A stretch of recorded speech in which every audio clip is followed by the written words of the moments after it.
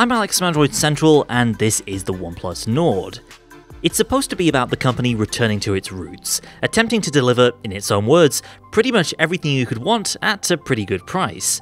Think a modern take on something like the OnePlus One or OnePlus X from the brand's early days.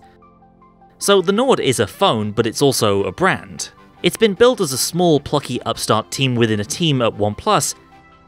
The welcome letter in the box has a message from that team, who are pictured on the inside, and will be familiar faces if you followed the OnePlus documentary series, charting Nord's ups and downs over the past 6 months.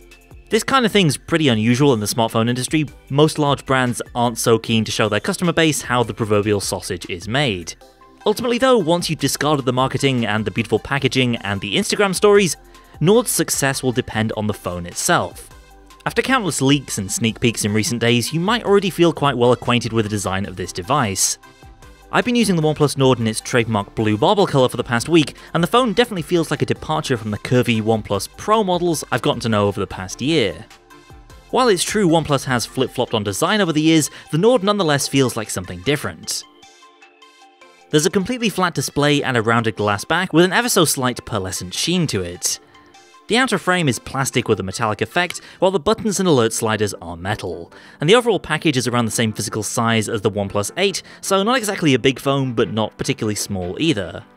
The display is a Full HD Plus Fluid AMOLED panel with in-screen fingerprint and a hole punch cutout for standard and ultra-wide selfies. First impressions are the screen is bright, vibrant, and of course smooth thanks to its 90Hz refresh rate. Bezels are uniform except for a very small chin area down below, and I'm actually not too bothered by the double-width camera cutout, which is fairly unobtrusive most of the time. The Nord is the first OnePlus phone to not use a Qualcomm Snapdragon 8 series processor. Instead, Qualcomm's mid-tier flagship offering, the Snapdragon 765G, runs the show here, bringing with it 5G connectivity for added future-proofing. Depending on how much you spend, you'll either get 8GB of RAM and 128GB of storage for £379, or 12 plus 256 for £469. In India, there'll also be a 6 plus 64GB version of the Nord that's even more competitively priced. Meanwhile, the battery clocks in at an ample 4,150 mAh, equipped with the same Warp Charge 30T technology found in OnePlus's flagship phones. However, as you might expect, there is no wireless charging. We'll get more into performance in our full review, but suffice to say it looks, feels, and performs very much like a OnePlus phone, which is to say it's pretty snappy. That's in large part thanks to OnePlus's OxygenOS 10.5 software, which brings the same core experience of the OnePlus 8 series to the Nord. We've been enjoying this on OnePlus phones for years now, a stock Android aesthetic, fast performance, and plenty of thoughtful add-ons like Zen Mode. The only real difference in the software of the Nord is the move to Google's phone dialer app as standard, as well as Android Messages as the default texting app. So now you get features like spam detection and RCS messaging right out of the box.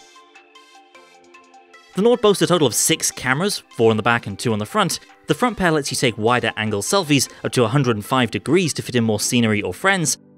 Meanwhile, around the back, the star sensor is Sony's IMX586 behind an f1.75 lens with optical stabilization. If that sounds familiar, it's because it's ripped straight from the OnePlus 8, as well as the 7 Pro and 7T Pro last year.